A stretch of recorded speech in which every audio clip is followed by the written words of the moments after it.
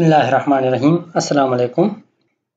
Today I'm going to tell you about how to insert mathematic symbols and Greek letters in LaTeX. So here is a list of few commands that can be used to insert mathematic symbols. For example, a superscript can be inserted by this sign. This sign can be typed by holding Shift and pressing 6 together. And whatever is enclosed in these two curly braces will be superscripted to this number or any letter, etc. To insert a subscript, you will need underscore. Any number or letter enclosed in these two curly braces after this underscore will be subscripted to this number or letter. Another example is the percent sign. You can just use slash and percent sign and it will be inserted in your document. To insert the symbol of infinity, we need /int command. The integration symbol can be inserted by /int, division sign by /div, cross sign by /times, and summation sign by /sum. Now let me tell you about some Greek letters. To insert alpha in your document or in your mathematical equation, you need /alpha. Similarly, beta, pi, iota, sigma, epsilon, lambda, chi, and there are thousands of Greek letters that you can insert using certain commands. But can you memorize all these commands or tags for these Greek letters and mathematical equations? No. Don't worry, I'm going to tell you a method to insert these Greek letters and mathematical symbols in your document by a very simple way. However, to use these mathematical symbols and Greek letters in your mathematical equations, you need to surround these tags by mathematic environment. So how to set the mathematic environment? Although there are many ways for setting maths environment in LaTeX, but two of them are more important. The first method is for inserting the mathematical formulas in your text in the paragraphs. To insert a mathematical formula in your paragraph, you will need dollar signs to surround your mathematics equation. For example, $5 plus $2. This is a mathematics equation and it is surrounded by two dollar signs. Another method is the equations environment. It will number your equations as well. So just like begin document and end document, you will need begin equation and end equation surrounding your mathematic formula. So just type your mathematic formula in between these two tags, begin equation and end equations. And this equation will be numbered as 1. If you insert another equation by begin and end equation below this, that equation will be numbered as 2 and so on. Now let's open your MikTeX. First of all, you will need to type these three basic commands, that is /document class article, /begin document and /end document. These are the basic tags that you will need for your every document. So first let's type a sentence here.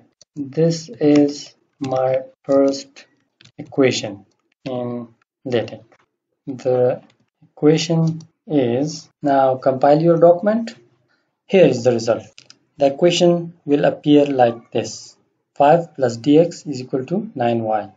Now let's surround our equation by dollar signs. $1 sign in the beginning of the equation and another sign at the end of the equation.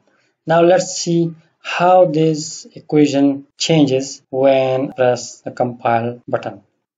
Yes, as you can see, the dx and this y sign has been italicized because now this is in a proper mathematic equation environment. Without these dollar signs, these x and y will look like normal x and y as in this text. Okay, now let's type another equation inside the equation environment, that is begin equation and end equation.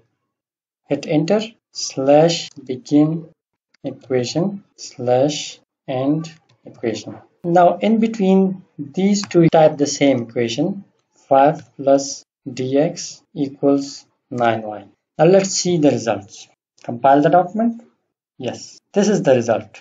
As you can see, this equation has been numbered as 1, while the equation that was surrounded by dollar signs was not numbered. And that equation was not separated from the text, while this equation can be seen separated from your main text. This will not appear inside the text. This will be in its own environment. Okay, now let me copy this equation and paste it below the first equation. Compile the document. As you can see, this equation has been numbered as 2. Now let me include some mathematical symbols in it. For example, slash times 9. Compile the document, and here you see the results. Okay, now put minus slash alpha. This will put an alpha sign. Here is the alpha sign. Change this alpha, type beta. You can see the beta sign appearing here. Now let's change this to sum sign, and you will see this sign that shows summation.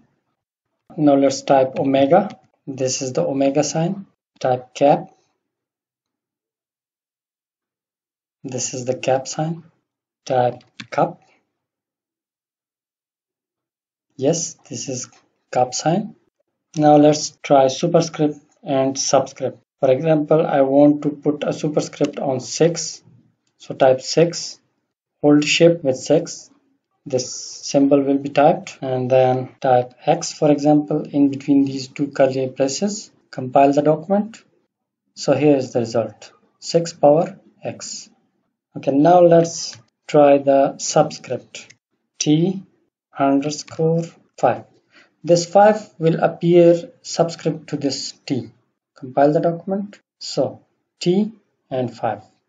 5 is in the subscript of T. As I already told you that there are thousands and hundreds of Greek letters and symbols in mathematics that you cannot memorize commands for. So there's an easy way in Mathematic. Just go to View, Show, Side Panel. This panel will appear. In this panel, you can see several icons here. Press one by one these icons and see the symbols. For example, if I press this sign, inside this category there are these symbols. For example, I want to type this symbol over here and I don't remember the command, then just press this and your command will appear here. Compile the document, and this is the symbol. Remove this symbol.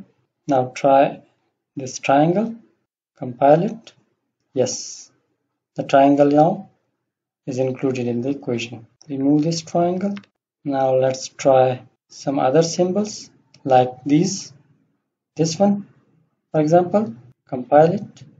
Yes, this integration sign can be typed by /int or by pressing this button. Okay, now go to another category. This category. There are other types of symbols in this category. There is another category here. Here you can see different types of arrows. If you want to type arrow in your document, then you can just press any of these arrows. Here is another category of brackets. Next category. These are the alpha, beta, gamma, etc. Let's try one of them. For example, I want this theta sign. Compile. Theta will appear here. For example, I need another sign, psi sign, near this theta. Both of these signs will appear here. Now let's check another category. In this category, you can see different symbols like telephone sign, a sun sign, etc. In this category, accented letters. This one is another category. So this was all about today's lesson. Thank you for watching. In my next video, inshallah, I will tell you about how to insert references in your document through LaTeX. Bye.